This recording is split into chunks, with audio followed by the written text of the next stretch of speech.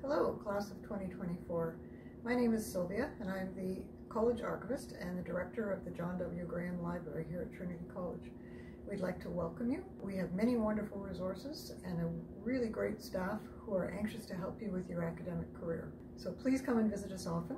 I'm going to introduce you to a couple of people on our staff. The first one is Billy. Thanks, Sylvia. Hi, everyone. I'm Billy Quercus, the Circulation Supervisor at the John W. Graham Library. As Sylvia mentioned, our librarians, technicians, and student library assistants are here to support you with your research needs. The Circulation Desk is the first space you'll pass by upon entering the library.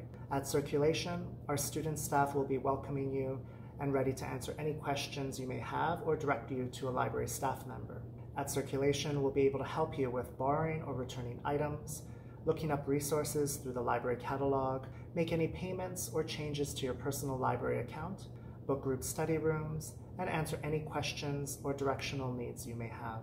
Our priority here at Graham Library is to create a welcoming and inclusive space to support you to achieve success in all of your academic and research goals.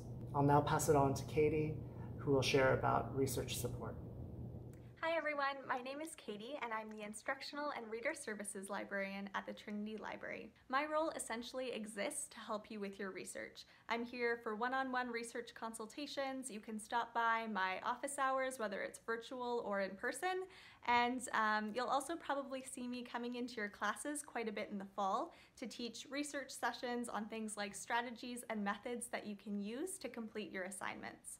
I'm also involved with the Personal Librarian Program, and for those of you who may not have heard yet about what the Personal Librarian Program is, it's essentially designed to match you as an incoming student with a librarian so that you have a contact that you can always go to with your questions and you have someone to send you updates and emails on research information. Many of you will have been matched with me as your personal librarian, but for those of you who weren't, you'll have been matched with one of my great colleagues. And I do want to stress that even if you're not matched with a particular librarian as your personal librarian, you can always come to talk to any librarian in the U of T system.